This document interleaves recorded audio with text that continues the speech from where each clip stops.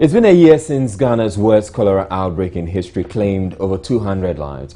The epidemic was blamed on improper waste disposal, poor hygiene, and unsafe water sources. Poorly equipped health facilities worsened the crisis, with many fading away on benches instead of beds. From January to April this year, 6 deaths have already been reported and scores infected. Is the country facing another epidemic? Atani investigates.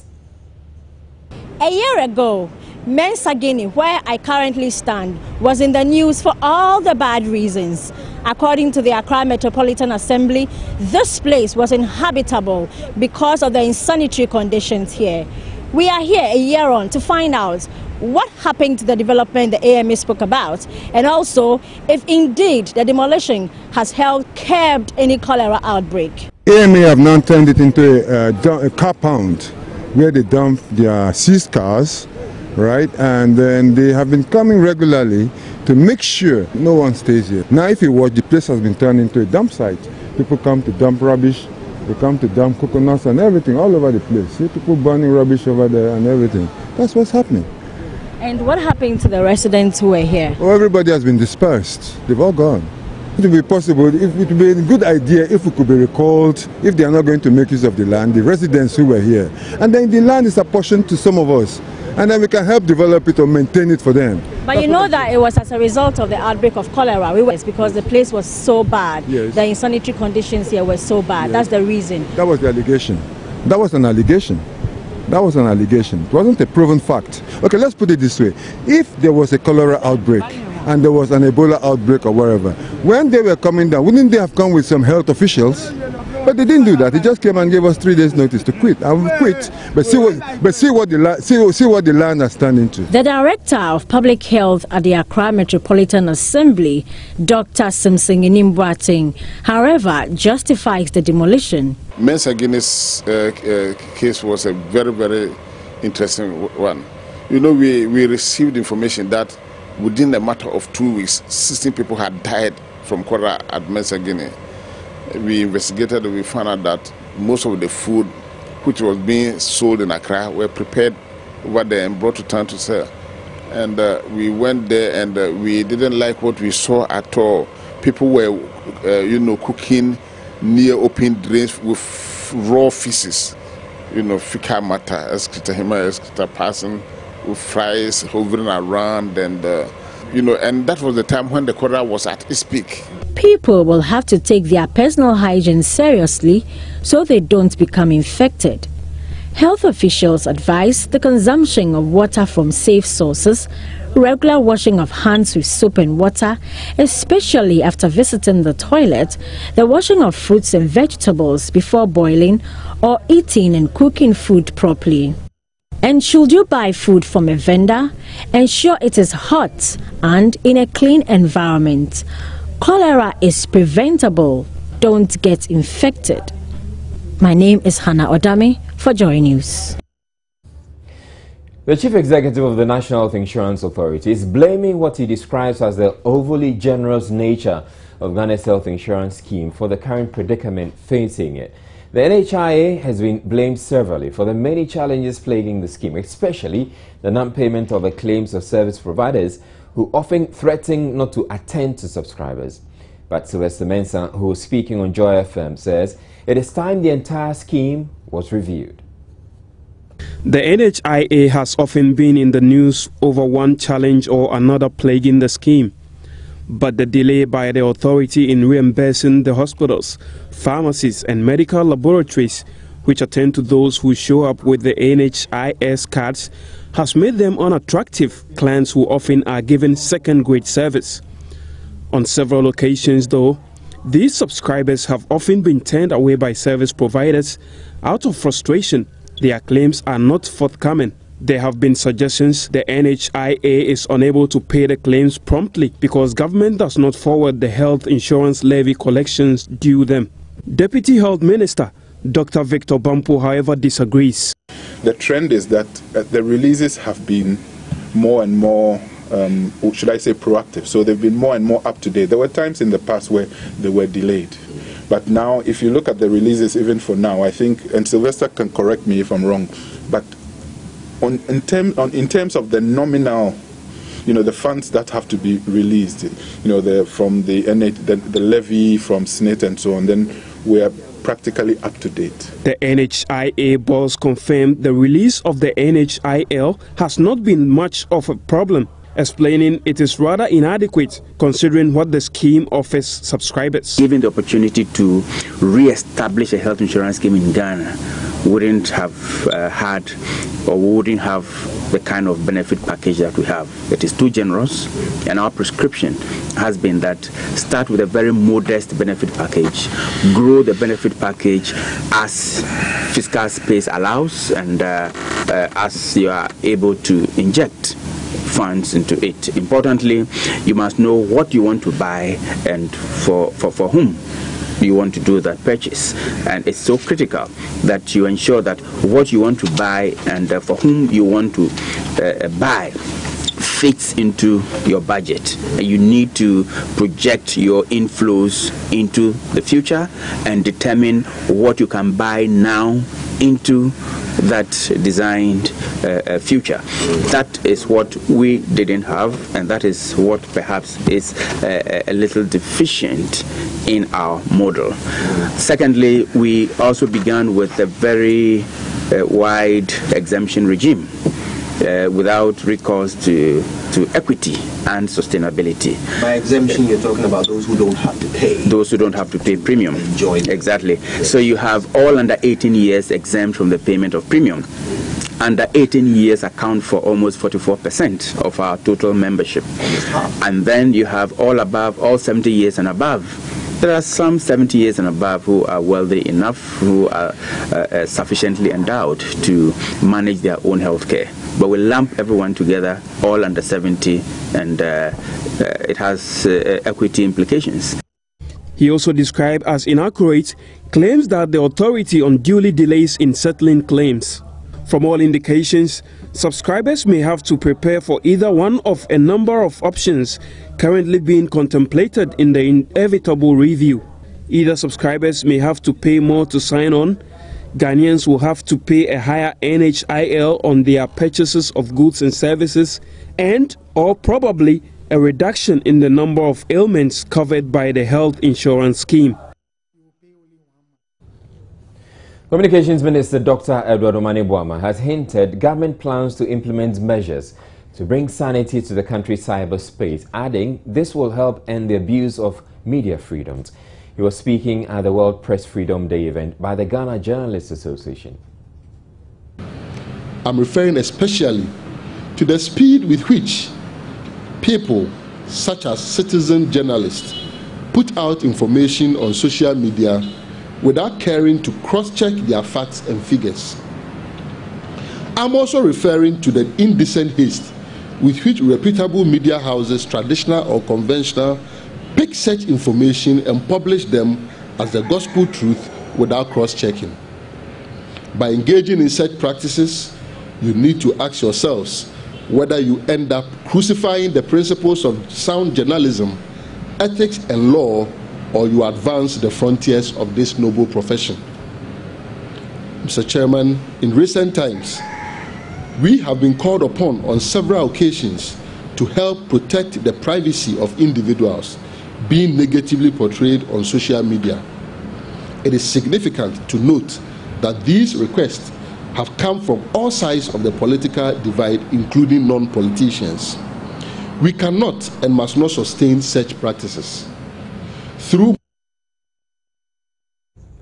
Now, the director of Blogging Ghana, Edward Tego, who supports some form of control, says it must be possible to check illegal or abusive conduct on social media.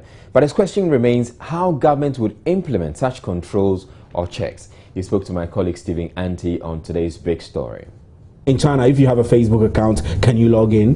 Well, you can access China legally. You can access Twitter legally in China right now. They have the Weibo, which is a local Twitter that they promote. In Cuba, South Korea, legally, the government owns every connected computer, and so they can actually shut you down because it's theirs. See. In Ghana, that's not the case. I own my own PC, I own my own phone. So the question is, how do we transfer the traditional equipment to online equipment? If I insulted President Mahama verbally, you could arrest me. But are we equipping the authorities now to actually arrest someone who insults President Mahama online?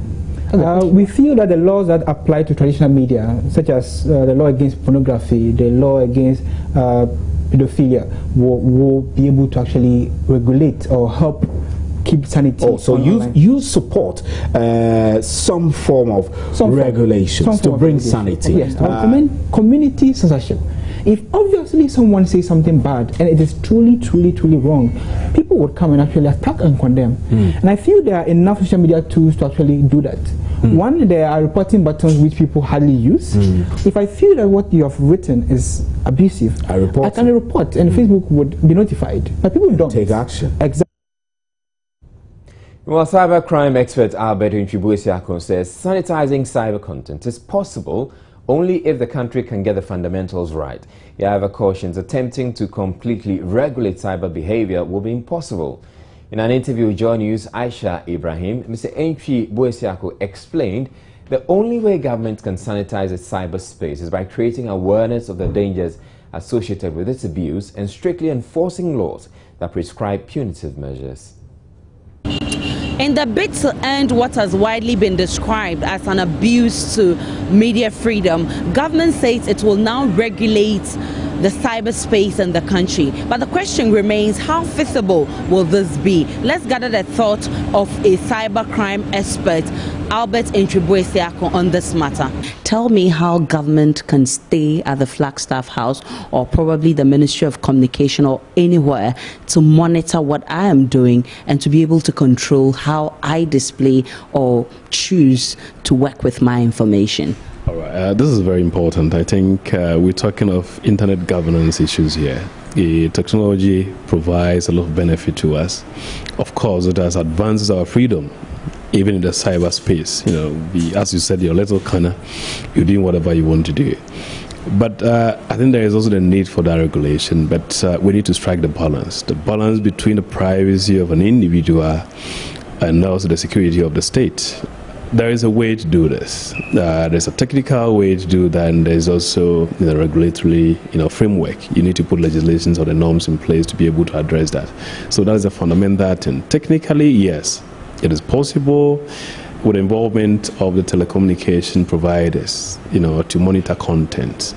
Within the means of communication also, or within the security setup, there is this possibility that we could also monitor what is being posted online, and if that contravenes and existing legislations, then perpetrators could be brought to book. But more importantly, we need a national cybersecurity strategy, because if we want to regulate the behavior online, we should have a policy in place. And I think in that line, work has been done in terms of a draft national cybersecurity strategy has been put in place to address that. But I think the implementation has been a bit slow. That is where I expect to see perhaps a quicker action in terms of implementing some of those things done. There is a risk always. If we don't put a legal framework in place, then you can just entrust anybody from monitoring your communications. We need to be clear what the rule says. You're talking about a legal framework, and looking at a country where passing of laws is itself, it's a challenge. We have to go through a long, winding process to be able to pass the law, and its implementation sometimes also is a big problem. Do you foresee that we can get to this stage of actually regulating the cyberspace in this country? Aisha, there's a limit that I think we can do. I believe that we take an approach that will lead to some level of success. Completely regulating online behavior is impossible. Not now, and I don't foresee it going on. There has been international efforts. Some of them, had opportunity to participate, and we have, our top Ghanaian internet expert also involved in those discussions. And if you see the findings coming out, all issues are going on. Even at international level, people are actually separating their network from the global internet platform. A big issue. We need to create awareness about the dangers, about some of these risks. In a related development, Chairman of the National Media Commission, Cabra Blay Amehe, has reiterated the need for people to respect the rights of others, while cautioning the freedom of speech doesn't mean abuse of rights of others. All that is important is to recognize that your freedom ends where somebody else's freedom begins. So you need to be guided by the code of ethics of the profession or the respect for the other individual. So it doesn't mean that because you are free, you are free to promote message that would bring.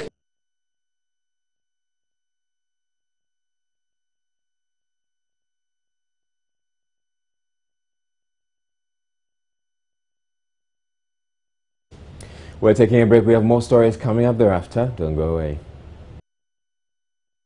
A warehouse stocking foam mattresses at Achimota here in Accra was completely destroyed in a fire which occurred on Tuesday. The combustible nature of the items in the warehouse meant that firefighters had a tough time bringing the fire under control.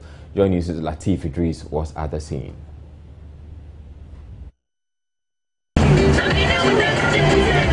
The smoke from the burning warehouse could be seen miles away. At the scene itself, firefighters with 4 trucks engaged the inferno for more than an hour. Residents in the area, though, had complained about how long it took the firefighters to get to the scene, chipped in with several sachets of water.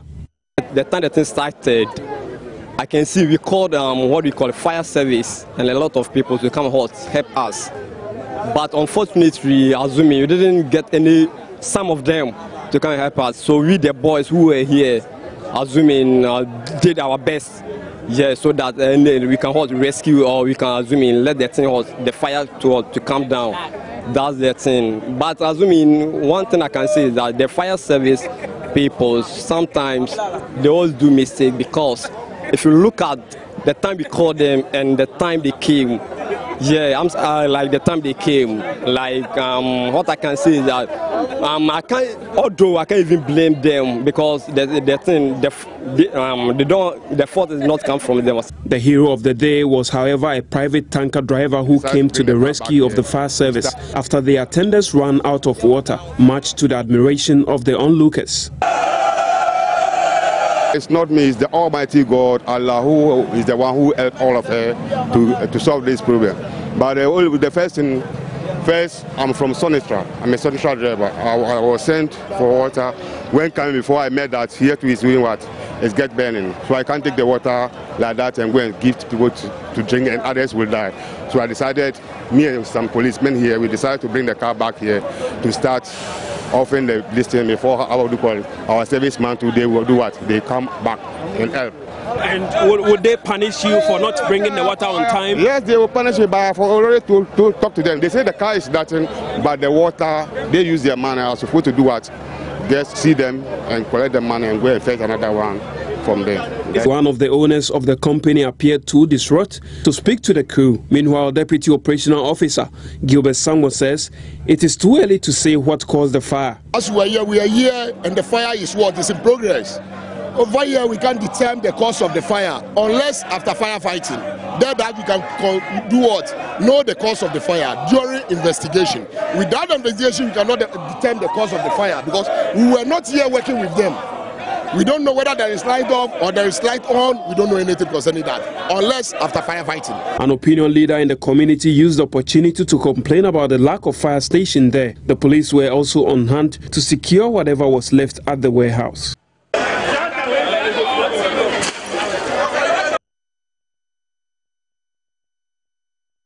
Of Nasia in the West Mamprusi district of the Northern Region have been displaced following a torrential rainstorm that hit the area on Sunday night. We'll bring you that story a lot later. But the Ashanti Region Police Commander in charge of visibility has been demoted for poor supervision of his men. The action follows the arrest of one of his subordinates, Constable Emmanuel Sapong, for allegedly stealing an iPhone worth 4,000 Ghana cedis belonging to a Chinese couple during night patrols in Kumasi. The 26-year-old has since been interdicted pending criminal prosecution. Mahmoud Mohamed Nuruddin reports. The suspect, Emmanuel Sapong, is said to have stolen the phone from the victim's car during a search by the police. Constable Sapong, who joined the visibility unit 2 years ago, has allegedly admitted to the offense during questioning. Deputy Ashanti Regional Police Commander ACOP Osayampo Fuduku told the press in Kumasi that the suspect and 3 others were on duty at the Parako Estates in Kumasi about a week ago. During their patrol duty, the Chinese national and his wife were asked to stop at a checkpoint for routine inspection. According to ACP Duku, soon after the couple left the checkpoint, they could not find the iPhone. The Chinese national and his wife suspected the phone might have been taken by the police.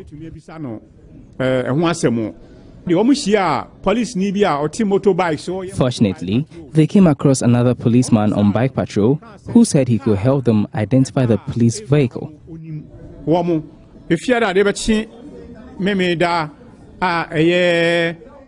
1st May, the couple met with the second police who volunteered to help. When they got to the Santase roundabout, they saw the car and the Chinese man identified the suspect.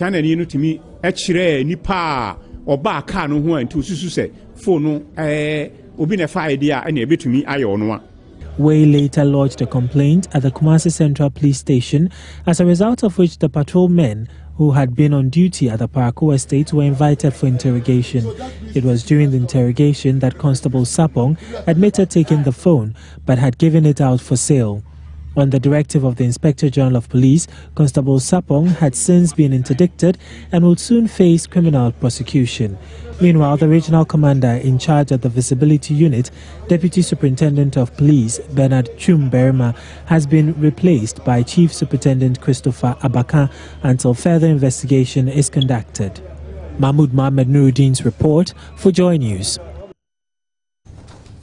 Still in the Ashanti region, police at Ejisu have been compelled to evacuate the station's cells after a suspect attacked some officers and destroyed parts of the structure. The suspect, a 37-year-old driver, was resisting arrest for traffic offences. Just this Sunday, and normally, just on a Sunday, the market day, there's heavy vehicular and at the same time human traffic. So this particular driver, is a Rasta-head personality, and then he parked his vehicle just inside the Yasantua roundabout. And that particular stretch of the Kumasi-Accra road is a very busy road, causing vehicular traffic. So the police MTC's attention was drawn to it. The chief inspector went to him and asked him to move away from where he had picked the vehicle, but he will not agree or understand the police officer. So the police officer, the situation was becoming so alarming that he had to call the MTC commander for his intervention, but that will not hold. The MTC commander also called the district commander, Chief Superintendent La Barman, who came to intervene. But still, Poku will not agree or listen to the police plea, but threatening mayhem, threatening to invoke the spirit of Antua, river god deity, on every policeman who would pass even his vehicle. So it took the intervention of the district commander, who decided to persuade this particular driver to move the vehicle to the Ejisu police station. He agreed, moved in there.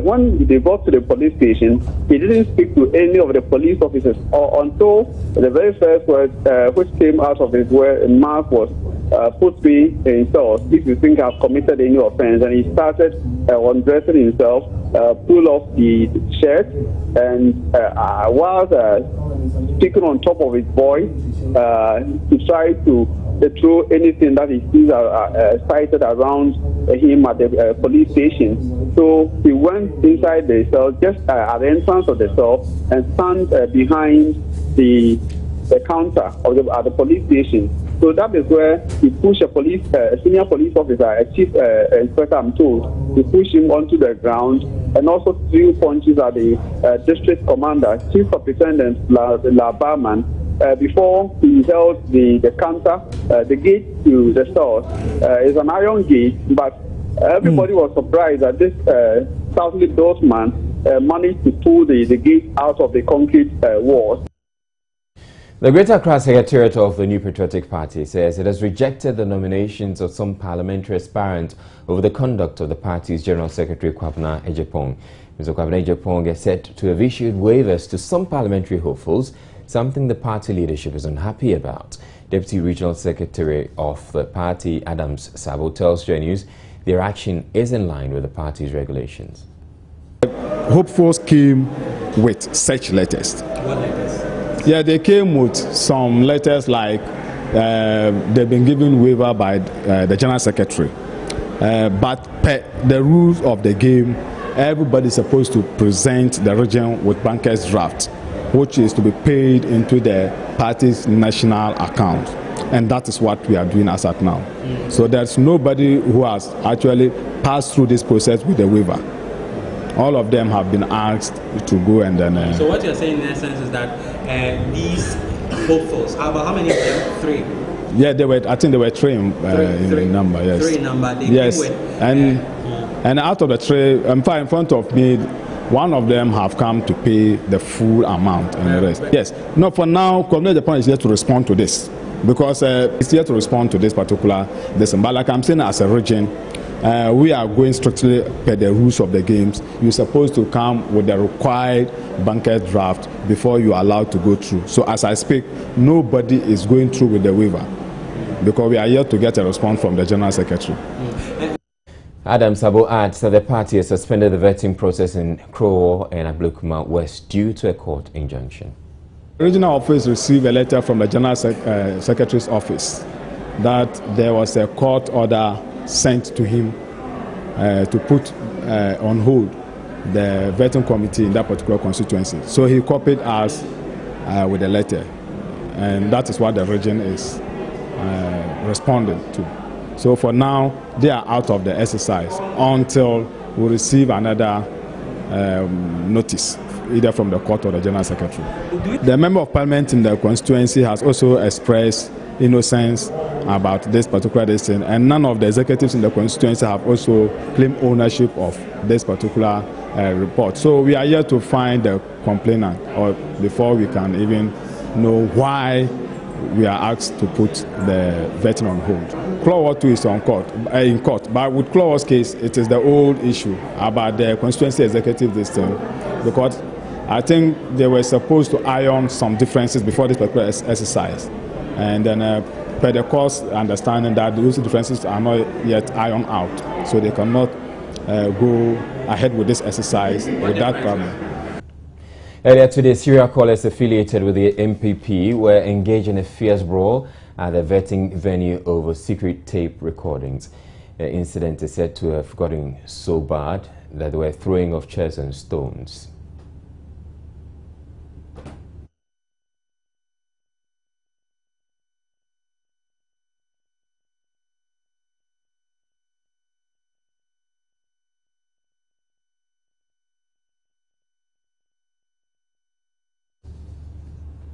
We're taking a break. We'll be back with more. Stay tuned. But it's now time for business, and Abigail Adumaku entry is here. And apparently today there's been a whole lot of discussion about interest rates, yeah, you know, and the fact that cost of borrowing is really high. At the end of this discussion, are we getting any cheaper rates? No, as a matter of fact, we would have to be contending with a lot more higher rates. That's according to government. So we'd get more details. Ooh, that's not too good news. Take it away. Yeah, that's not too good. But let's see, it appears businesses in Ghana will have to contend a while longer with the high interest rates from banks, although businesses say the phenomenon has unduly increased their cost of production. Trade Minister Dr. Ekospi Gabra says interest rates will continue to rise at least for the medium term. Speaking to Joy Business at a forum organized by the Ministry and the Institute of Economic Affairs, Dr. Spio Gabra said the rise in the rate is due to the fiscal pressure government is currently dealing with. The high cost of credit is less likely to experience a marginal decrease in the short to medium term. This is according to Trade Minister Dr. Ekospi Gabra, who tells Joy Business government overspending on the macroeconomic level is largely attributed to the huge demands of Ghanaians. Speaking at the IEA Forum on the high cost of credit, Ekospi Gabra says the only way to reduce interest rates is for regulatory bodies as the central bank to come up with the fiscal measures to address the situation. It's going to be difficult for the credit cost to come down significantly as long as people have said, the macroeconomic environment is still uncertain and not as stable as some people would want. There are many things that the regulator which also is a public service institution, the Bank of Ghana should do that is not doing. And we notice, for example, that the Bank of Ghana Act does not seem to require them to do anything about cost of credit or about interest rates. And if it's true, then that is an area that we must, see to revision. Meanwhile, renowned economist Kwame Pienim has termed the formula in calculating base rates in Ghana as practically useless. He insists high interest rates hovering around 31% can best be reduced should government cut down on spending. Government should stop overspending and borrowing. They should then also not be too rigid on controls and make sure that we do not go and destabilize the macroeconomic environment. We build it nicely, and every 4 years we go and spoil it and start building again. The Economic Forum on the high cost of interest rates also involved several industry players in the banking and finance sector proffer ways by which the cost of lending rates can be reduced to improve upon profit margins. Let's do something on ADB now. And the managing director of the Ghana Stock Exchange, Kofi Yamo, says, contrary to claims by minority MPs, the Agricultural Development Bank does not need parliamentary approval for its decision to go public. The decision by the bank to float its shares has been one of the controversial issues which has resulted in a standoff between management and staff in recent days, though the minority managed to convince management of the bank to bring its initial public offering document to Parliament for approval. The GSE boss says that is not the practice. In our view, parliamentary approval is not required, because then it says the president's going for that must be the norm. We know that GCB went through that route. PBC, which is an offshoot of Cocoa Board, went through that route, and they didn't need to go to Parliament for approval. We believe that approval rests with the shareholder, and the shareholder in this case, or the majority shareholder in this case, is the executive. We know that in time past, a lot of organizations were converted from statutory corporations into limited liability companies, and ADB is one of them. So if GCB went through that route, and GCB prior to listing was in the same category of ADB, i.e. fully government owned. And so if they went through that route and the sole shareholder then, which is the executive, decided and they went through the process, we believe that the current president should be followed in the same way, i.e. the shareholder being the executive haven't decided that this is the way to go or this is the route I want to go. It doesn't require a second level of approval, i.e. Parliament. On to some revenue matters now. And the Ghana Revenue Authority is expecting an increase in tax mobilization with the introduction of the Information Exchange System. Commissioner General of the authority, George Blankson, says the new system will help track the flow of tax and capital across the country's borders. George Blankson was speaking at a seminar for tax auditors on information exchange. We have automatic exchange of information agreement with, say, Holland. So under that, they furnish us very regularly with information on Ghanaian businessmen who travel through or do business in Holland. And we have this with quite a number of countries. It is the Global Forum that provides a platform for such information exchange and international cooperation in tax information exchange. This puts us in a better position to assess the tax liabilities of taxpayers and business entities, especially ones that have transactions that go beyond the borders of Ghana. So it contributes tremendously towards improvement in revenue mobilization in Ghana. That'll be all for business. My name is Abigail Adumakwenchi. Do keep abreast with business news on myjohnline.com. George Adu Jr. It's up next with sports.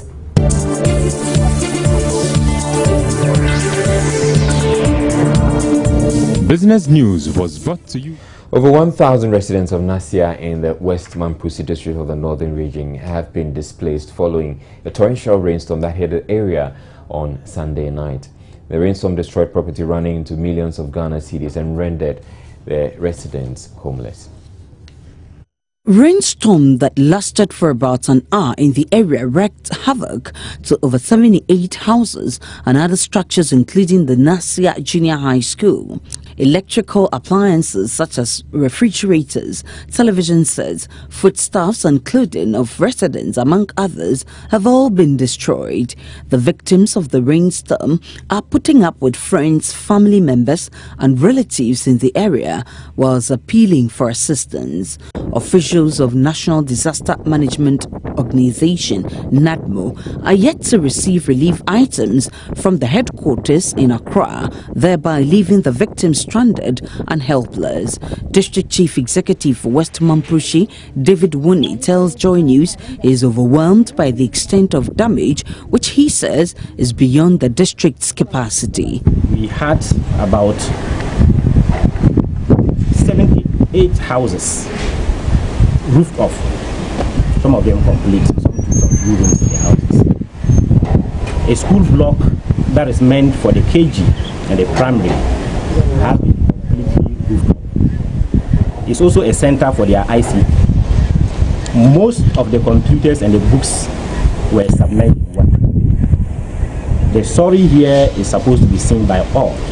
As a chief executive, I want to use this your platform to appeal for all philanthropists and non-governmental organizations to come to our aid.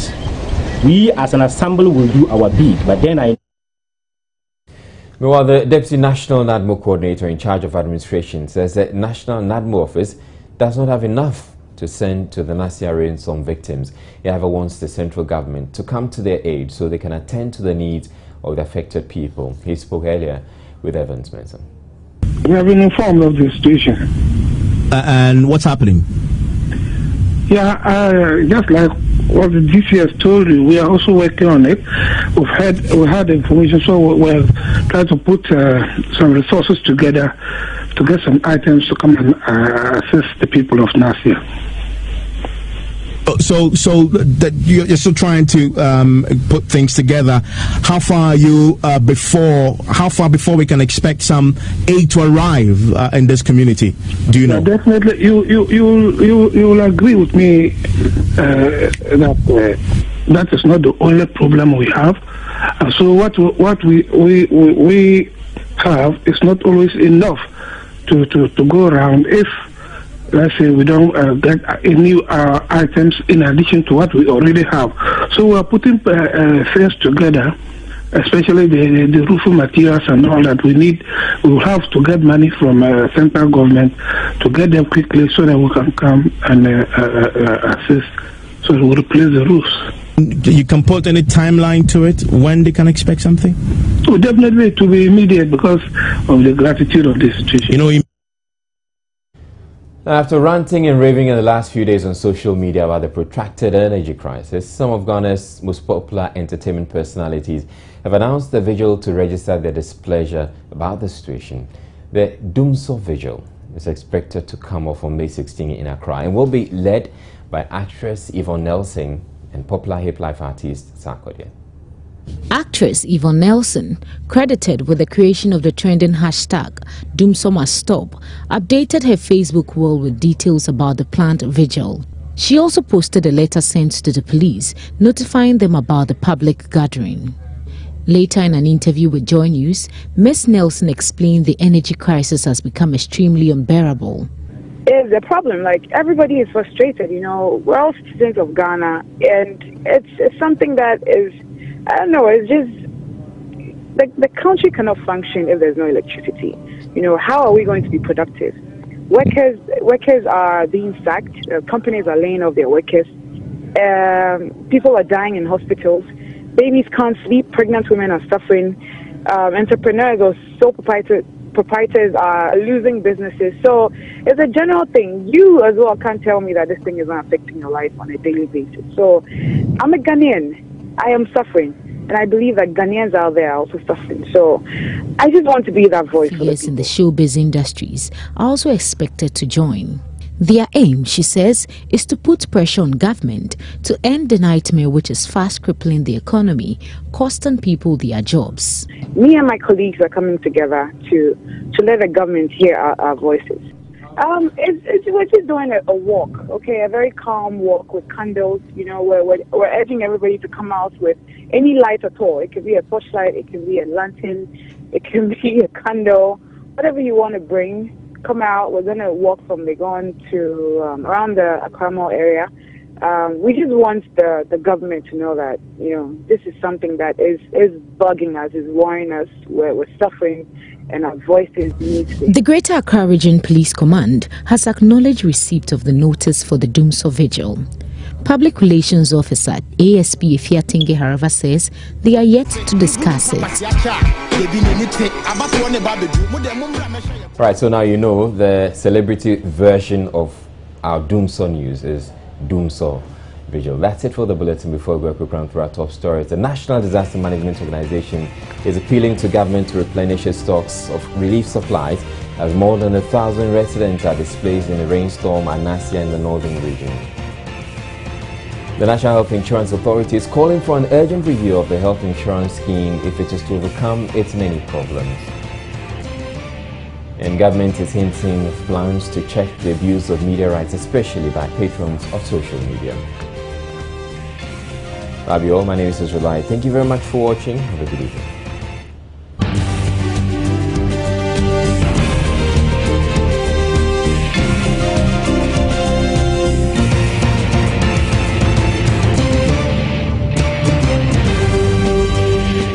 This is Joy News.